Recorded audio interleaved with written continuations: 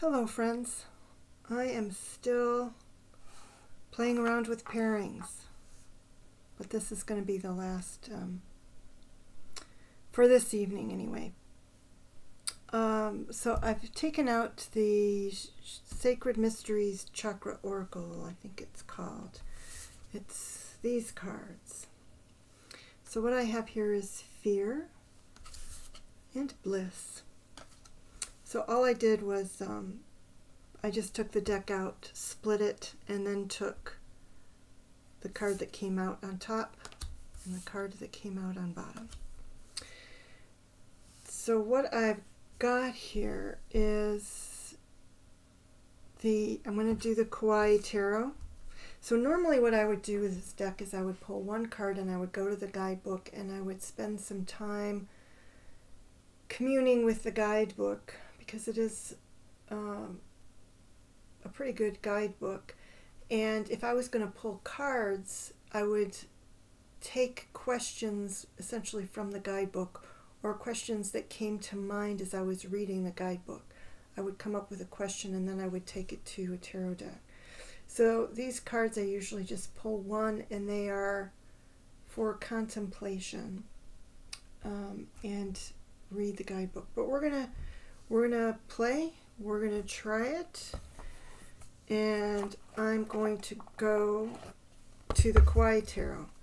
Now, this deck is not very childish, and the Kawaii Tarot looks childish, but has been brutal. And I'm not going to shuffle it again, but I am going to split it, and I'm going to take stuff off the top. So for fear, it's got 10 of Swords. Well, that makes sense. 8 of Coins. Okay, yes.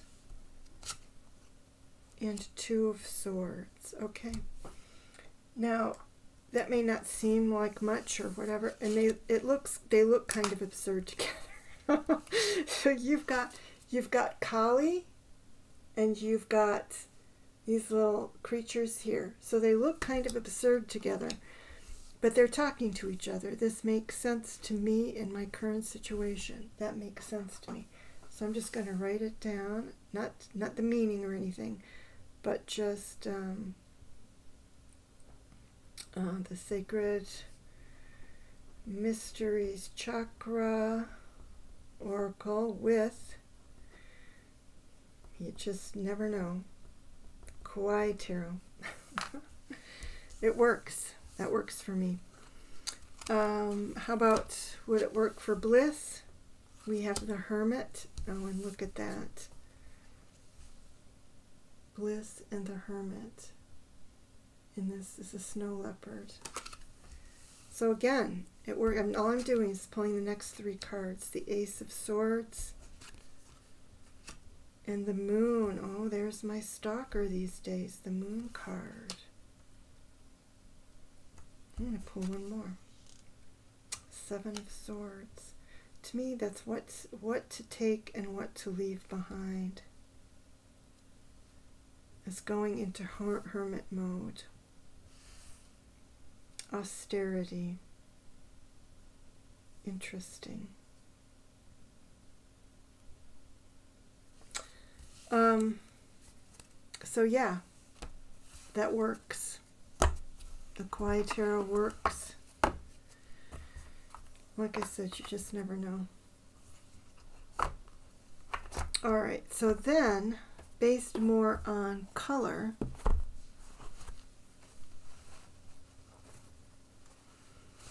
so the Kawaii Tarot I chose mainly because even though it is this little child-y looking deck, you know, it has been pretty tough on me, and the Sacred Mysteries Chakra Oracle can get pretty blunt with me also. What's interesting, if you just look, this is just what happened to be on the bottom of the Trippin weight. And I can't quite hold them together. It's hard to see because of the glare, but their colors actually do go fairly well together. And so that's what I was thinking in choosing the Trip and Wait to see what it would do with this deck, was mainly because both decks tend to have quite strong zingy colors, although the Trip and Wait is more bright colors than the Chakra Oracle. So that's all the shuffling I'm going to do. What do we have for fear? We have the 8, and again, the colors go well together. I don't know that it's going to make sense, but the colors go well together. So the 8 of Wands, the Queen of Swords, and the Ace of Cups. And no, that does not make sense. It might have made sense for bliss, kind of, but no. For bliss, I have the Sun. Oh my goodness, and look at those two together. It's almost absurd. Okay. Sun, the Fool, potentially, and the 7 of Pentacles. I'm going to call that a no. I can't do it. I can't do it. In fact, the sense that I get from that pairing is goofiness. Goofiness. All right. Lastly, one more, and I am going to shuffle it just because I've already pulled so many cards from it here recently, is the Herbal Tarot. And the reason that I'm bringing out the Herbal Tarot is because it's one of those truth-telling decks, just like the Chakra Oracle is a telling you what you don't want to hear, whether you like it or not kind of deck.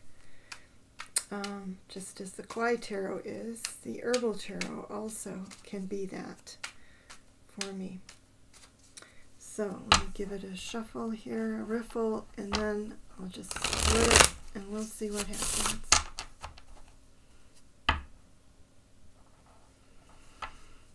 Okie dokie. Fear, we have 5 of Cups,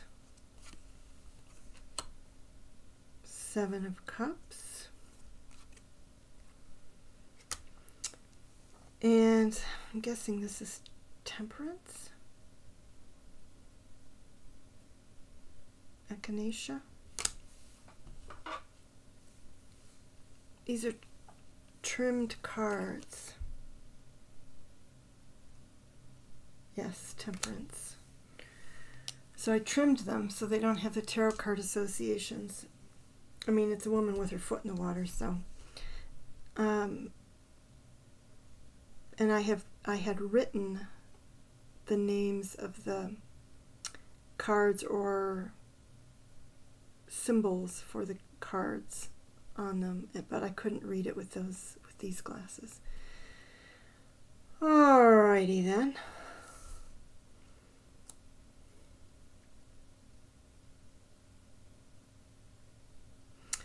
Yeah, I'm not quite feeling it. I feel like the Kwai Tarot was doing a better job of hitting the nail on the head. So for bliss, I have the Hanged Man, the 3 of Wands, and the Devil. I would say this. I don't think it functions as a clarifier. It might be an interesting deck to use. Again, as I said, normally when I get this deck out, I just choose one, go to the guidebook, and from that guidebook, come up maybe with some questions that then I would ask a tarot. I could see using the Herbal Tarot to answer questions in a separate spread, but I don't think it's doing that good of a job of clarifying the cards as they're coming up. So that's my thought on that. So there we go. Again, another weird pairing between the Chakra, Sacred Mysteries Chakra Oracle, and the Kwai Tarot. But I am leaving it at that, and that is it for tonight. enough messing around with cards. Take care, everyone. See you again soon. Bye-bye.